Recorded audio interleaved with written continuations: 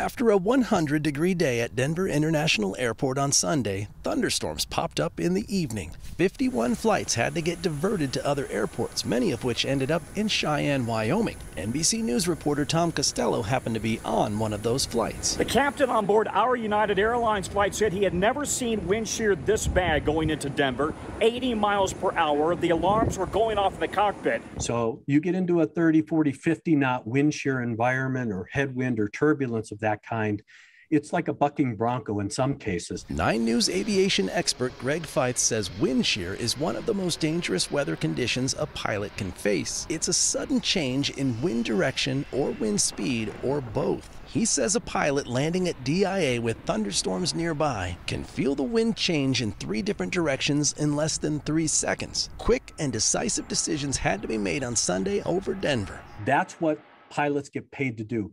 Make those decisions in the best interest of safety. That's why they divert. That's why they go around. I am truly sorry for all this, but safety is paramount here at United Airlines, and that's what we're going for. Feith says storms don't even have to be very strong to create severe wind shear, and commercial planes are now equipped with sophisticated wind shear detectors. Costello's trip took an extra 4 hours, but he finally made it to Denver safely. But again, you're at the mercy of the weather, and that's why patience on the part of a passenger is so important. Meteorologist Corey Reppenhagen, 9 News.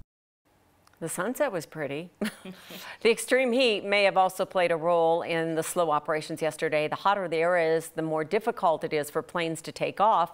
But DIA does have the longest commercial runway in the country at 16,000 feet. That's more than 3 miles long.